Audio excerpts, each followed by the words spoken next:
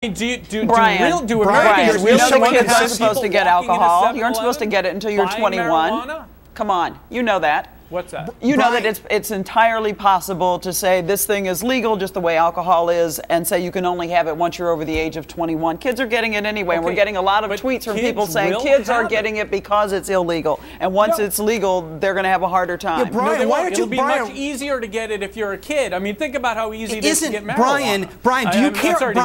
Do you care? Brian, if you're underage, a lot easier than to get marijuana. Brian, actually, you're absolutely incorrect. There are two sets of data the government takes, the household survey and the Monitoring the Future program. I study this stuff. Apparently you don't. Since 1999, children admit it's easier to get non-taxed, uncontrolled marijuana as compared to controlled and taxed products like alcohol, tobacco, and pharmaceuticals. You are just simply incorrect, and I don't see how you can justify your position when you claim you don't want children to access marijuana.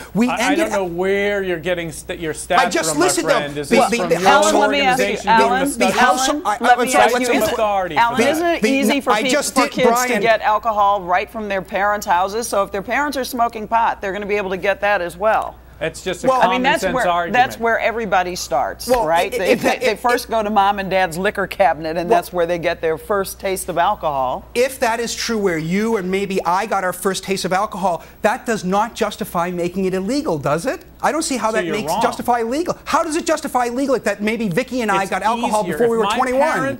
If I as a parent are buying marijuana for recreational purposes, it's going to be real easy for my kids to get it. It just makes logical sense that if you run into a 7-Eleven and can buy some marijuana, it's going to be easy for kids to get it. You don't need to do a study on that. I think it's going to be more control than that. But let me ask you. It's going to be a lot more control. Let me ask you about law enforcement. Would not want it to be controlled like that. He wants everybody to have access to it. Brian, would law enforcement like to have resources that they're spending on pot to go to other things? Would they like to be freed up from that? Well, it's a fallacy. It's a fallacy to say that all of a sudden you legalize marijuana and all these arrests are going to go down. You're going to have more drug driving because more people are going to be smoking pot. You're going to have more problems if people are drugged up. I've got a commenter who said crime will drop. You don't see beer distributors out there killing each other in the street. They don't. You see people who are drunk fighting a lot. I mean, you do see a lot of negative outcomes as a result of people who are Brian, you're pointing to the misuse of alcohol. Everybody in this studio, everybody who's listening agrees people shouldn't misuse alcohol. But you are not making any logical or rational argument why this. Excuse me, no you're not, because you're a hypocrite if you use alcohol and tobacco, and yet you think someone like me should be in a cage. I don't use heroin. I don't use crystal meth. Well, good for you. Do you? Wait, let me ask. No, I don't. Then you're a hypocrite, because you want to let some drugs be legal and other drugs not be. Let me get in here and ask you to bring out your crystal balls.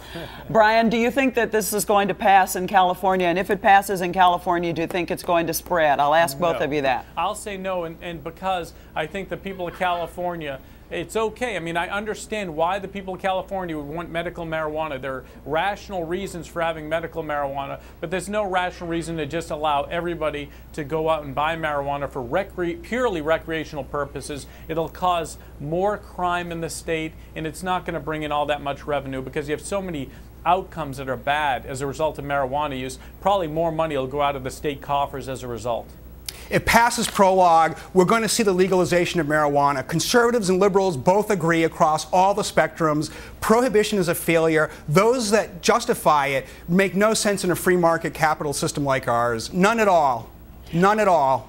All right, we've got about a minute left. Let me ask both of you in 30 seconds to give me each of you get 30 seconds. Brian, let me start with you. Give me your final thoughts on this. Well, I mean, I think reasonable people can have a disagreement about a lot of issues, but I don't think reasonable people can disagree on one fact, that we have a society that already uses too many drugs. We need to slow that down, not make it more accessible. Prohibition has failed after 73 years, arresting somebody every 37 seconds, spending tens of billions of dollars, wasted tax dollars every year, is feckless, flaccid. It hasn't achieved any of the government's stated goals. Ironically, like tobacco, in my lifetime, which has been cut in half, we didn't arrest anybody for it, we didn't test anybody's pee, we didn't racially profile, we didn't take away student loans, we didn't do all of these things to achieve the stated goal of reducing tobacco use. We simply tax it at higher levels levels, and we didn't advertise it. We didn't make it illegal, and we didn't make the user a criminal. So if passes Prologue and we want to see a reduction in marijuana use, we need to have a system like tobacco where it's legal and it's educated against. All right. That was a very spirited discussion. I want to say thanks to both of our guests, to Brian Darling and to Alan St. Pierre. It was wonderful having both of you on. We could keep this going for another hour. Unfortunately, that's all the time we have today. Thank you for joining us this afternoon. Thanks for your tweets, and we'll see you back here next Monday at 12:30.